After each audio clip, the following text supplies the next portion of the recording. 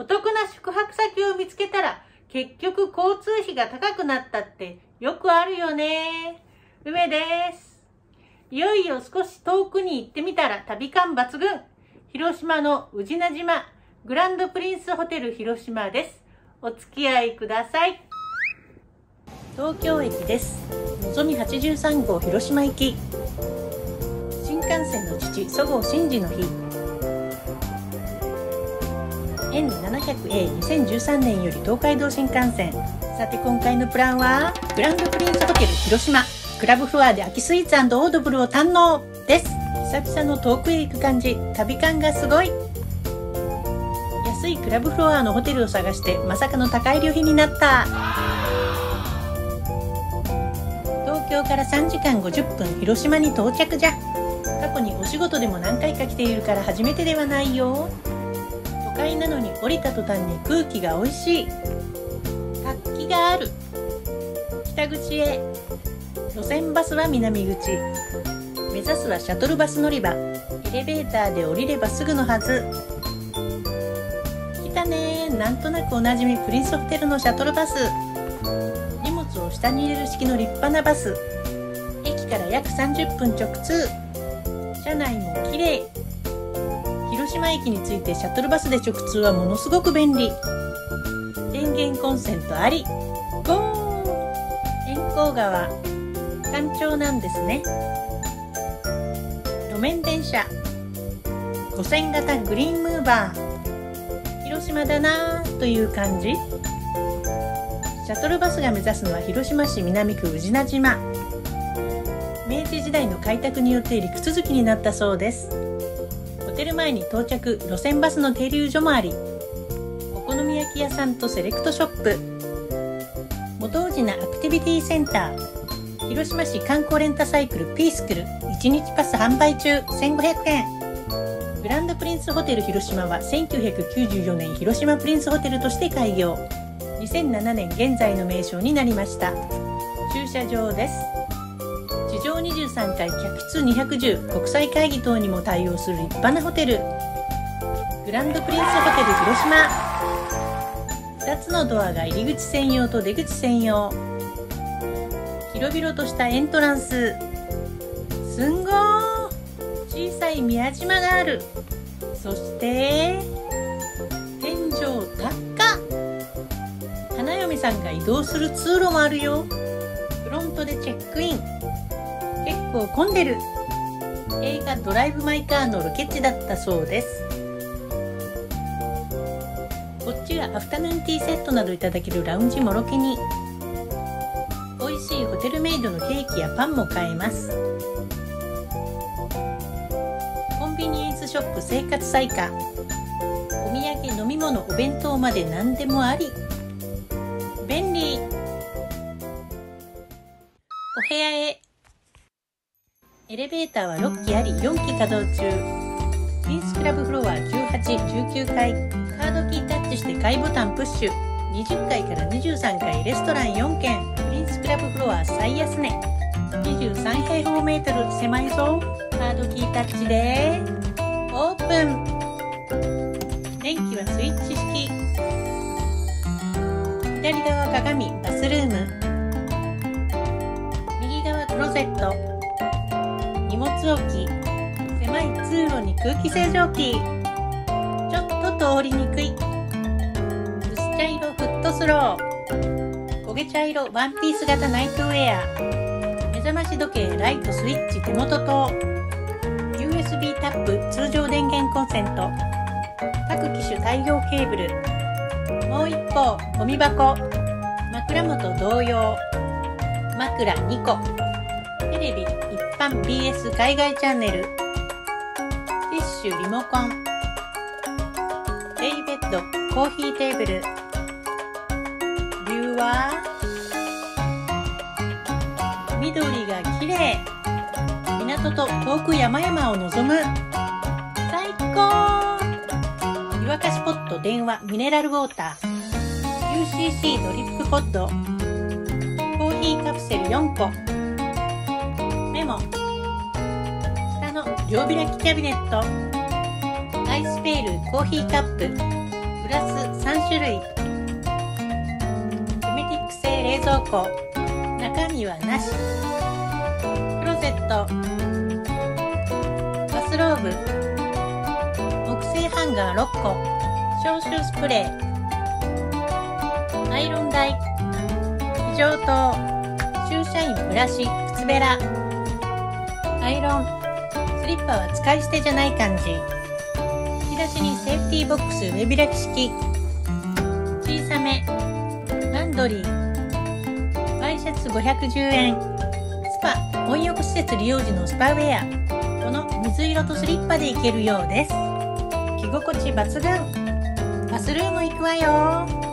コンパクト、洗面所、トイレ、お風呂一体型、サーモスタット混合水栓、シャワー浴槽切り替え式、ハンドシャワー、コーラポンプ式シャンプーコンディショナー、手すり、シャワーカーテン、物干しロープ、ガラスコップ、ハンドタオル、サラヤ無添加ポンプ式フェイス&ハンドソープ、シングルレバー混合水栓、ボディタオル、コットン、ヘアキャップ、ヘアゴム、ブラシ、コーム、レイザー、季節のバスソルト、ハンドクリーム、金木犀、コーラポンプ式基礎化粧品、サステナブル、ティッシュ、トイレットペーパー、ドライヤー、パナソニックユニティ、クリップ式髪留め、ヘアゴムあり、タニタのおしゃれなヘルスメーター、タオルが柔らかくて気持ちいい。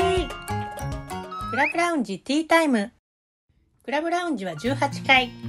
2016年に新設、広く184平方メートルで60名対応とのこと。クラブラウンジ、ゴー！受付でカードセンサーにルームキーを置きます。カジュアルで明るい雰囲気。こんなに空いているラウンジは初めて。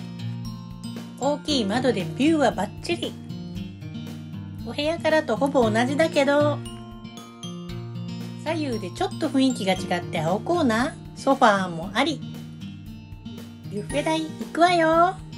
センサー式ビニール手袋、ミックスナッツ、チョコレート、バジルラスク、アーモンドクッキー、モジュオのキャラメルフィナンシェ、ムースイボワールオランジュ、ルーローマロン、秋のディスプレイ、昼から飲めるよ。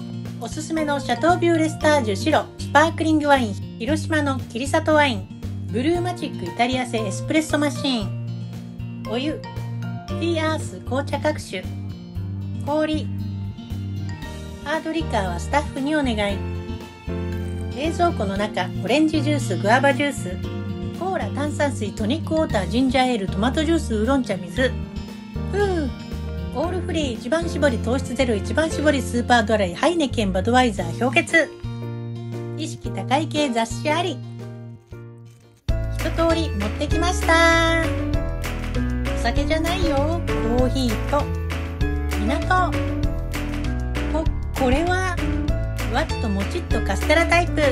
生クリームとマロンペースト最高。ムースイボワールオランジュ。こちらも香り高く上級のケーキ。フィナンシェはもちおの優しい塩気が美味しい。ホテル前桟橋から宮島まで高速船で26分。朝から夕方まで1時間に1本くらいでとても便利です。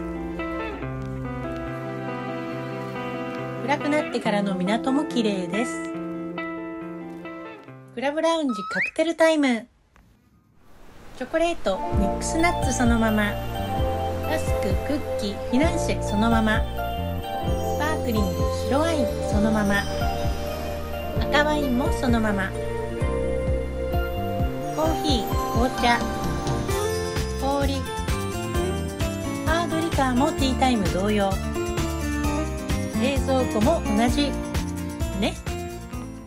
1人1プレートのおつまみ来ました。説明受けなかったけど、サーモン、キノコのオイル漬け、キッシュなど5品、肉系シャルキュトリー的なものが2種。寂しいっちゃ寂しいけど、いよいよアルコール解禁。乾杯。広島の夜景に乾杯。キノコのオイル漬け美味しい。シャルキュトリービーフ系、チリー、鶏肉系美味しい。フィッシュ、サーモン、トマトが落ちた。セーフです。豆、チョコ、ラスクはビールと乾杯。ありがとう、糖質ゼロ。飲めば飲むほど痩せるわけないよね。泡をじっと見る。展望露天風呂とフィットネス。移動着スリッパで広島温泉瀬戸の湯に行きます。3階です。営業時間6時から夜中12時、子供は9時までです。ミストサウナ、ブロアバス、内湯、露天風呂があります。リラクゼーションルームあり。ロッカー、タオル、ドライヤー、基礎化粧品もあります。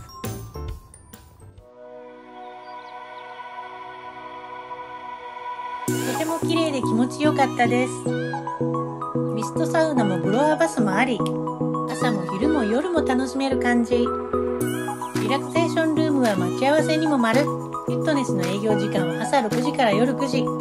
綺麗です。クラブラウンジの朝食です。牛乳とオレンジジュース、ヨーグルト。朝食はコンチネンタルブレックファーストとなりますとのこと。簡素なメニュー。朝食の時間帯はアルコールは有料です。ビュッフェ代はグリーンサラダ、ロマネスコ、プチトマト、スライスオニオン、アスパラ、ビーンズ、マリネ。ドレッシング、イタリアン、青じそ、広島レモンシーザーサラダドレッシング。オレンジ、グレープフルーツ、パイン。フルーツミックス、シロップ漬け。フライドポテト、ガンス。主に広島県で食されている魚肉練り製品。ウインナー、温野菜。ケチャップ、マスタード、塩コショウ。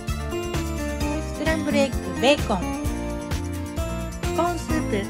温かいものを普通にあって十分な感じ。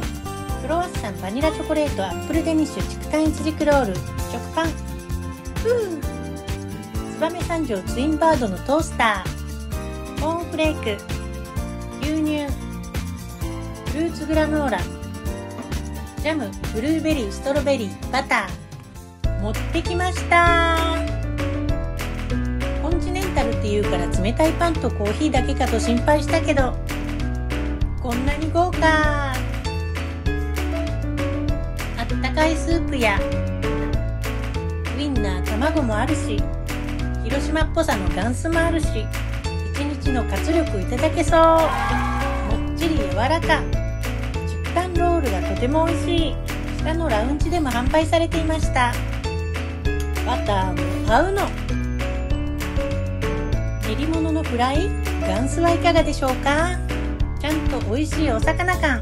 フルーツは食前に食べるのが酵素栄養学的にはいいとか。でもつい食後にも食べたくなっちゃう。ですよね。せっかくの無糖ヨーグルトに、台無しとか言わないの。美味しいものを召し上がれ。はい、カロリー足りた。宇品島散歩。宇品島は景観が素晴らしく散歩に最適なようです。少し歩いてみます。ホテルの前が遊歩道ですぐ海。海沿いに遊歩道が続いています。釣り場でもあります。島の周囲は約 3km で島の半分以上が元宇品公園です。広島市内中心部から 5km という場所にありながら原生林の面影を残す森や自然海岸、貴重な動植物や地質を観察することができるようです。ジョギングコースにもなっています。岩場もあります。小さい砂浜もあります。夏には多くの人で賑わっているのでしょうか。宇品島の動物、海の生き物が紹介されています。登ると宇品灯台。イカを釣る人が多いようでイカの住み跡があります。イカ釣ってみたい。縄文時代に波の浸食によってできたと考えられている崖。元宇品海岸は日曜劇場この世界の片隅にのロケ地だったそうです。2日目のラウンジ。1日目と違ったところを紹介します。カフェクルスティアン。紅茶クッキー、レモンラスク。2日目のティータイムも大満足。青コーナーにてカクテルタイムのおつまみが同じ。でもまあまあ満足。朝ごはんにピクルス登場。スープがミネストローネ。北海道コーンパンとブリオッシュ、やっぱりもっちり。2日目も無事に食べ過ぎた。1回ロビーでチェックアウトしてシャトルバスに乗って帰ります。お会計です。温泉付き飲み放題付きで安い。交通費考えなきゃ。関西行ったらどうしても買いたいものなーに？生もみじまんじゅうと。ご覧いただきありがとうございました。バイバイ。また来てね。応援をよろしくお願いします。